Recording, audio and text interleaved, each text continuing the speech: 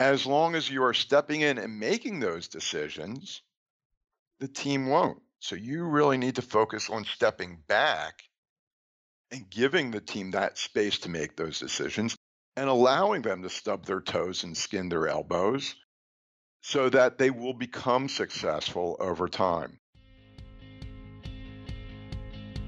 Welcome to Manage This, the podcast by project managers for project managers. We're back with another episode bringing the kind of information you've been asking for. We hope you'll keep the requests and comments coming in. You can always comment right there on your listening app or on Velociteach.com or on social media. We love hearing from you. I'm your host, Nick Walker, And with me are the two guys who guide our discussion, Andy Crow and Bill Yates. and this time around, we're featuring a member of the Velociteach family. And like most of the folks around here, Andy, he has credentials a mile long. He does indeed, Nick, and we have Alan Zucker on the show today. And Alan and I go back a good ways. He and I interacted back before he worked for Velociteach. We had a relationship, somebody I have deep respect for, and I'm really looking forward to today's podcast. Before we hear from Alan, I want to tell you a little bit more about him. He's a certified project management professional, an ITIL Foundation certificate holder, a Scrum Master, a Scale Agilist, and an Agile certified practitioner. Alan Zucker is a keynote speaker, and he has more than 25 years of experience as a leader in Fortune 100 companies. In 2016, he founded Project Management Essentials to provide training and advisory services. He recently completed a new course for Velociteach titled Fundamentals of Agile. Alan, welcome to Manage This. We want to talk Agile today, and before we really get into it, can you tell me a little bit about what Agile is, particularly for my benefit and for the benefit of those who maybe are coming from a predictive or waterfall background? Sure, Nick. Well, first of all, Andy, thanks so much. It's great to be on the podcast again. So, Agile is a way of managing projects, and it goes back formally about 20 years. And it started out as a way of developing software using incremental and iterative development techniques. And so, what we try to do with Agile is try to develop our projects and deliver our projects in smaller pieces, and then learn from what we've delivered in order to make things better with each of the successive increments. Those are some of the keys, right? Small batches, quick iterations, quick turnaround, get it in the hands of the customer, deliver value quickly. Those are some of the keys. Yeah, value. And I think one of the other really big pieces of Agile is that it changes the way we work, and it really focuses on having empowered teams and people really engaged, both from a customer's perspective as well as from the technology team perspective. In our traditional projects, particularly our waterfall projects, there's a big separation between the customers, the business, the development team, the testing team. And on an Agile project, we try to get everybody to collaborate together more effectively. So it's really interesting. Jeff Sutherland wrote one of the really great books on Agile, and he actually wrote it with his son, JJ. And JJ Sutherland, as you may know, was a producer for NPR. And in the book, he talked about how when JJ was covering the Arab Spring in Egypt, they really were having a hard time getting the material back to the States for broadcast. And they thought about how do we deliver the broadcast and how do we cover the topics more quickly so we can get smaller pieces back to the States in order to meet their broadcast delivery schedule. So even though Agile was built for software development, it has a lot of applications outside the software development realm. Alan, there's a Japanese martial art called Aikido, and within that, there's the principle of steps to mastery of Aikido. It's the Shu Ha Ri. And a lot of Agile leaders have borrowed this principle. Tell me about how Shu Ha Ri fits into the Agile concept. So a number of the Agile thought leaders use the Aikido principles of Shu Ha Ri as a way of talking about progressing and maturing our Agile. The idea behind Shu is where we're following the rules. And if you're doing a martial art, this is where you follow the master and you really are copying the master step by step.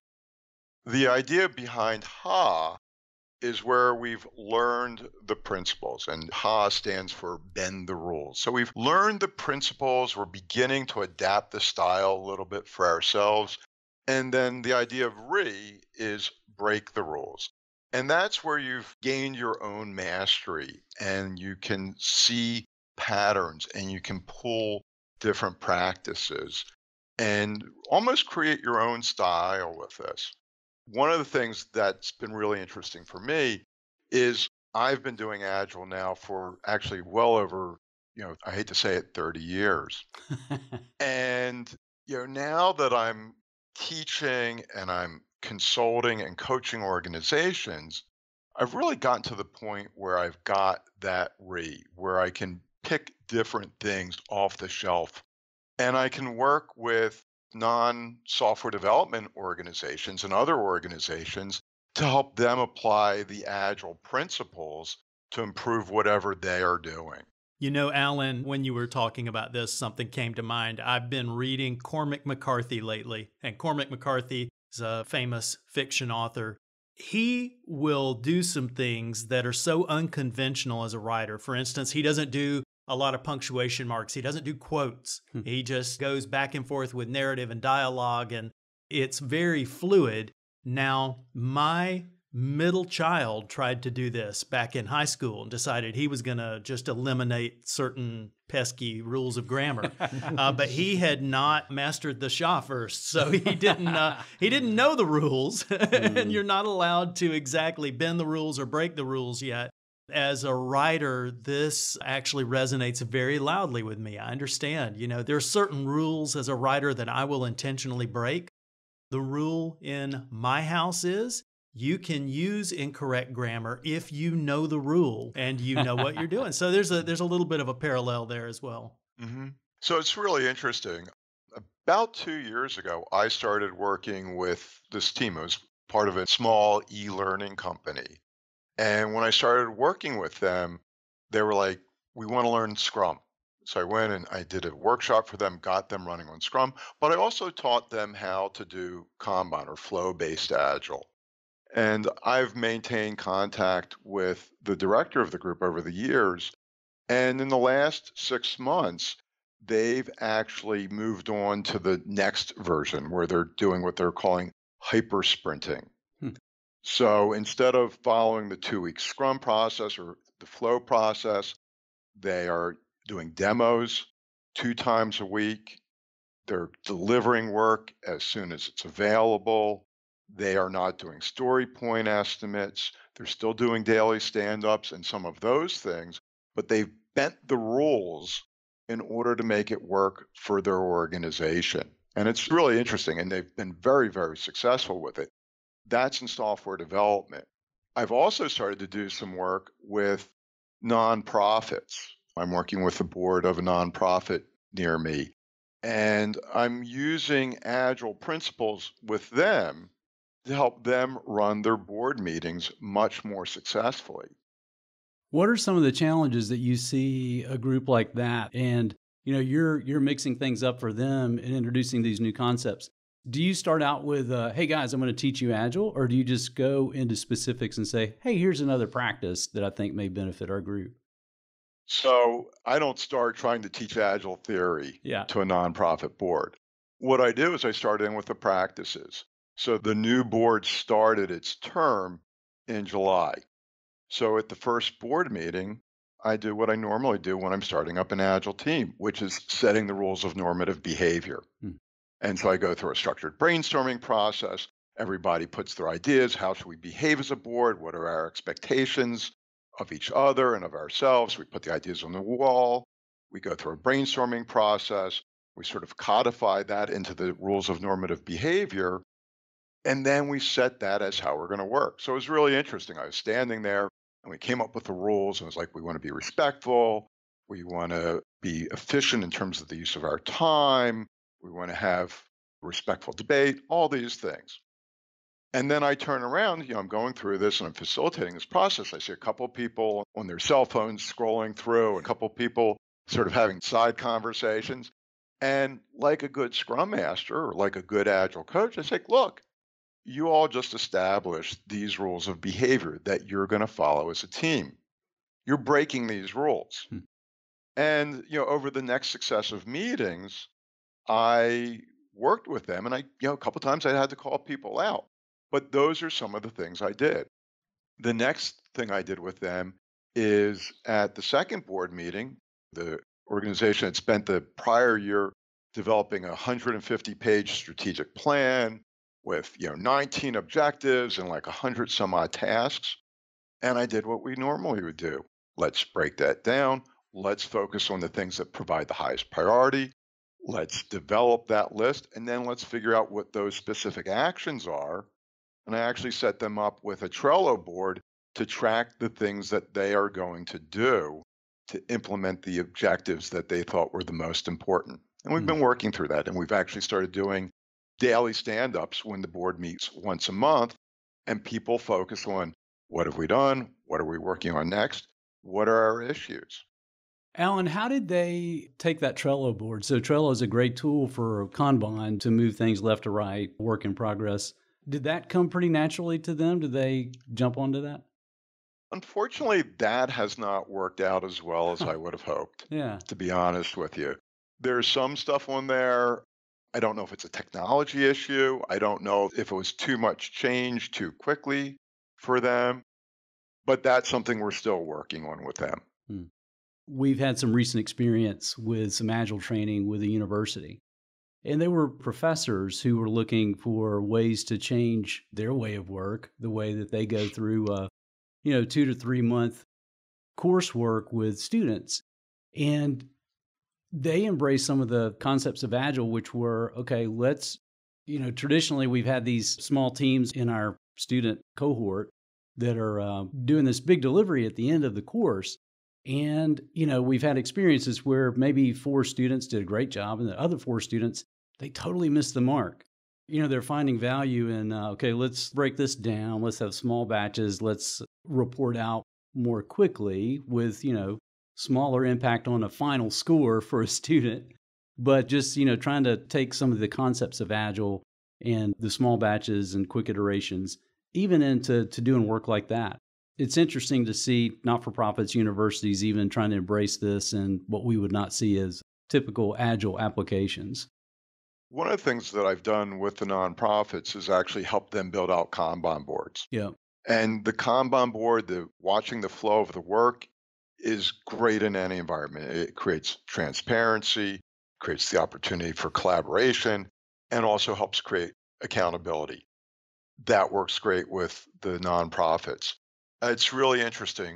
One of my older kids, one of their friends is a science and technology teacher up in Maryland outside of Annapolis. And she's set up an Agile classroom and has done some really cool stuff. And she was just actually out at a conference on Agile in the classroom in Colorado not too long ago. About a year ago, she came over before school started, and I talked to her about some of the things that she could do to make her classroom more agile. And one of the things was having the students define their rules, have them define the rules at the beginning of the semester. Another was everybody created their own personal Kanban board for tracking the work. And she did it by, giving the kids manila folders.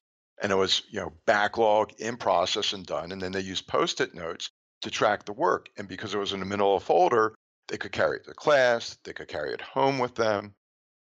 And I've actually read some research more recently that kind of structure actually also works very well with students that have attention deficit issues because it really creates that visibility. They know what's most important. They're limiting the things that they're focusing on, their work in process, which means that they're focusing on getting work done versus spinning. I know a lot of project teams that have ADD, so I think that's applicable in It many ways. works for everybody. Sure, yeah.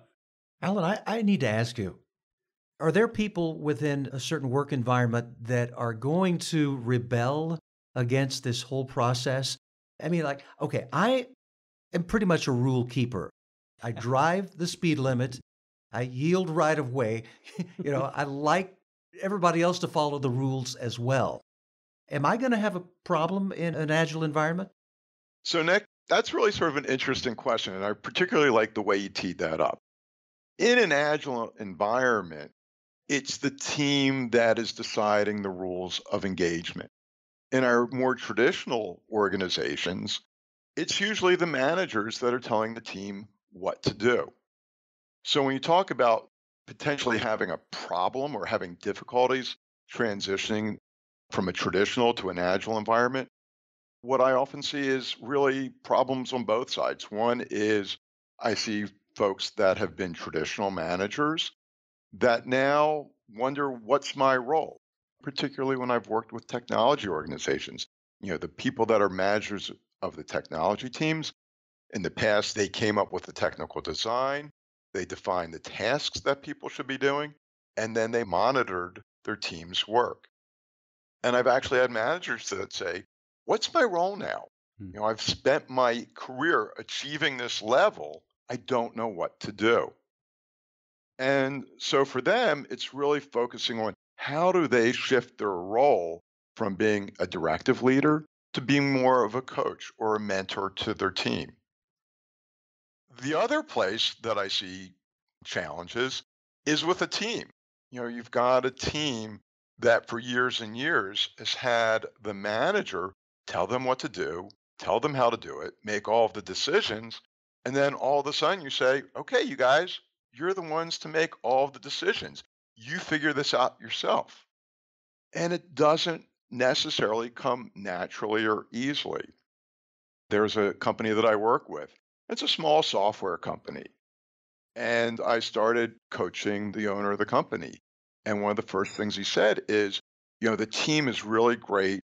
We've been doing Agile for a while, but we'll have these meetings and it'll be an hour-long meeting. And about 50 minutes into the meeting, I'll get frustrated because no decisions are made and I'll step in and I'll make the decisions. And my response to him is, as long as you are stepping in and making those decisions, the team won't. So you really need to focus on stepping back and giving the team that space to make those decisions and allowing them to stub their toes and skin their elbows so that they will become successful over time. Well, Bill and Alan, I know recently you two, along with another member of our staff, went to some training for Disciplined Agile. And Disciplined Agile is sort of a new approach and a combination of existing approaches. Tell us a little bit about that. Tell us a little bit about your experience and your take on this. Yeah, I'll go first. It was a very enlightening 4 days. We had the chance to meet with the two founders and authors of the Disciplined Agile approach, including the WOW book, the Choose Your Way of Work book. Scott Ambler and Mark Lyons were leading the effort. And looking at Disciplined Agile and seeing how they're trying to take the best of all approaches, everything from Scrum and Agile all the way through applying lean principles and bringing on a sense of continuous improvement and just seeing how all that fits together as a construct. And Alan, I think one of the biggest takeaways for me was just the flexibility with this tool to truly choose the best way of work for your team, given the environment and the context that you have. Yeah, it was really interesting because until a few months ago, when the PMI acquired Disciplined Agile, I really hadn't had DA on my radar. And, before the training, I read the Choose Your Wow book, and I really loved it. Yeah. One of the things that really struck me was that it was really methodology agnostic. When I do my training and when I'm working with others, I really try to figure out, what they need, what's going to resonate in their environment. And one of the real premises behind, or one of the key premises behind Disciplined Agile is knowing the context. Right. So one of the things that I really love is that they talk about all of the different methodologies and all of the different options from, waterfall to Scrum to Lean to Scaled Agile. and it helps you figure out which approach you want to use. And then as you're going through your project, it gives you a host of decision points and then detailed options of what to do and what the considerations are when you're making those decisions. Yeah, Alan, picking up on that, one of the things that I appreciated in it is there's almost a prescriptive, there's a method to take in determining what your environment is, looking at the context. And I think this would make you feel a little more comfortable with that, Nick. So there's a nice, not a formula, but it's close to it. Some of the context things are, like team size or skill level of the team, how technically complex the problem is that you're tackling with this project. Compliance, if compliance is an issue or not. And they presented a view, kind of a spider diagram of these key factors. And from that, you could look at it and kind of score out on these factors, given the environment that you're in, and determine just how complex is my environment and what's the methodology that would fit best, given where we're at. And Alan, I had the sense too that it's not a one and done. Just as we're continuing to improve our team, we also have to look back at our context and see if things have changed. Yeah. One of the things that really strikes me about DA is that there's a lot there. On the one hand, you can go to a basic Scrum class and in a couple of days, you're up and running with it. And DA really feels almost like graduate level work, where it really thinks through all of the different methodologies and different options and really gives you a lot to think about in terms of how do you want to operate as an agile team. And it's very, very comprehensive as well. Yeah. Can I ask something else about this wow, the way of working? Are we talking about choosing from different methods here, or are we just talking about reinventing the wheel and coming up with our own way? And doesn't that take a little bit more time? I would say it's a little bit of both. You are evaluating where you're at. You're not starting from scratch or reinventing the wheel, but you are determining, okay, let's not make any assumptions. Let's go through and take a clear view of the context that we're performing this project or initiative in, and then find the tool that's going to fit the best. And then within that, as Alan's mentioned, there are practices and tool sets that we can grab within that once we've chosen our way of work that line up specifically with that. There's even a decision tree at a high level as we walk out as a team and determining what our context is, how complex it is, are we new at this, what have we done, what experience have we had. Then there's a decision tree to kind of step through that and go, okay, what is right for me? Is it should I take a lean approach? Should I take just a pure agile approach? Should I start with agile and then move into lean and then continue to try to refine my approach later? It's almost like Alan's described as you've seen organizations that have started with a crawl, moved into a walk, and then later they start to pick up the pace. So they're taking more approaches or varying their approach to how they're doing their work. I want to ask you a question, Alan, and it's along the lines of some of this. We talk about lean, and lean comes up in Agile a lot. I'm a big fan of all things lean. I've studied the Toyota production system before and looked at what they've done, and they've taken that just about as high as anybody has taken it.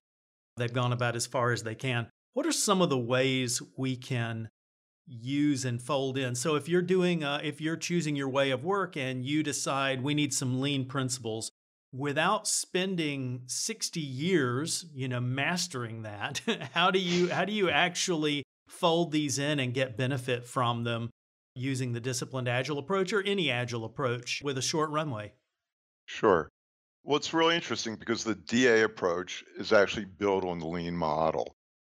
One of the things, and I think one of the most valuable and easiest things to do, is embrace the idea of Kaizen, continuous improvement, small change for good in Japanese.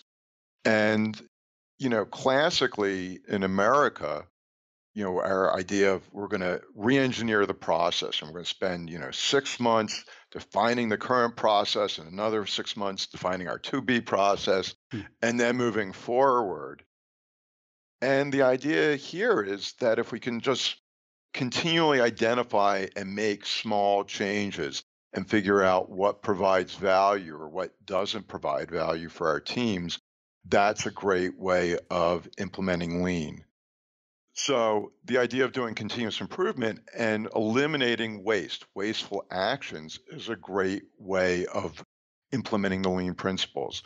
When I'm working with organizations, and particularly technology organizations or project organizations, one of the areas I always challenge people to look at are things such as, how many approvals are you requiring?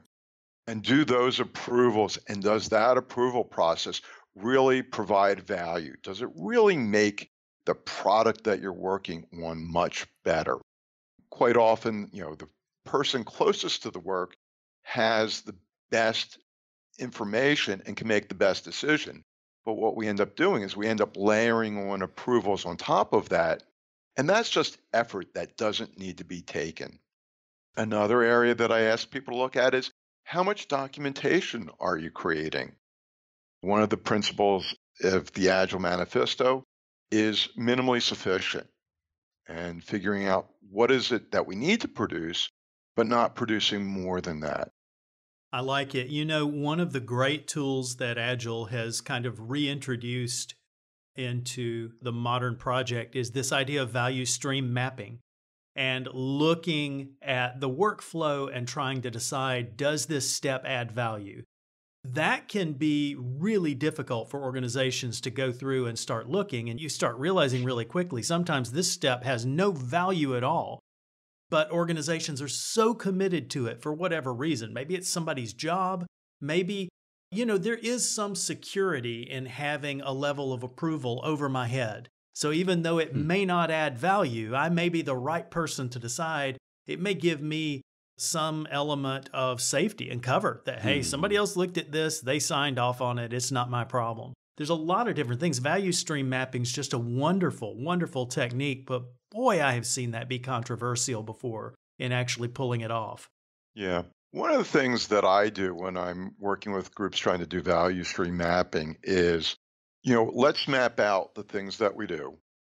Then let's categorize them as the things that are absolutely necessary to create the product that we're doing. What are the things that we need for, management oversight or control, or, if you're working in a regulated environment, regulatory control. And then what are Compliance. all of the other things? And I think breaking it down into those three buckets sometimes helps that conversation a little bit. Alan, I'd like to hear a little bit about this course that you've developed for Velociteach, the Fundamentals of Agile. What is included in that course? So actually, we launched that course back in May, and it's really a consolidation of a day-long class that I usually deliver in person. And it really provides an overview of the fundamental information that you need for Agile. I talk about the context for Agile. Why Agile? Why is everybody interested in Agile? What are the benefits? I spend a fair amount of time talking about the Agile Manifesto and the principles. I'm a strong believer that, above all, Agile is a mindset and it's not a methodology. I talk about lean and Kanban and the things that Andy and I were talking about finding waste, about focusing on the flow of work so that you're actually focusing on getting work done versus being busy. I talk about Scrum, which is the most popular and common methodology. And then I talk a little bit about some of the principles from some of the less popular methodologies that have become part of the common practices. And then I talk about some of the considerations if you're leading an agile transformation within your organization. It's a really great 4.5 hour course. So, Alan, I've got a couple of student quotes just so we don't have to talk about it. Some of the feedback from students, really positive. One said it's very well paced, understandable, speed. It's not lingering. It's got a really good pace to it. Others says the elements provided valuable and easily understandable of what makes up Agile. So it gave them a good sense of what Agile is and what it's not. It's been very well received by students, and it covers it in a way that's very understandable, great speed. I like to hear that. Yeah, and I got to tell you, the folks down in Atlanta that put the courseware together just did a beautiful job. When I first started reviewing it, I was just blown away at how professional the online packaging is. I appreciate that. The graphic designers we have and the toolkits they're using are phenomenal. It's way beyond what I can come up with. Good stuff. Well, Alan Zucker, thank you so much for spending time with us here. We have a gift for you, and we've taken an agile approach to that. Usually the rule is that we send you the mug after we've done the podcast with you. So we've taken this Shu Ha Ri thing seriously. We've already sent it to you. It's there, and hope you're enjoying it. Well, thanks a lot. And as you guys can see, it's on my trophy shelf with all of my other accomplishments and trinkets.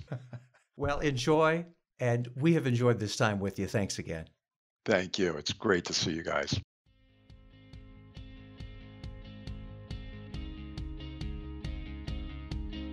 Before we go, we want to remind our listeners that if you like free stuff, you'll like this.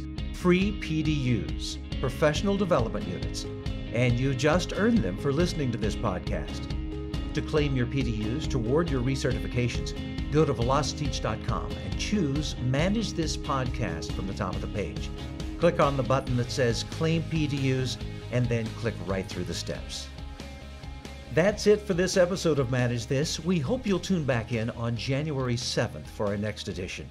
Until next time, keep calm and manage this.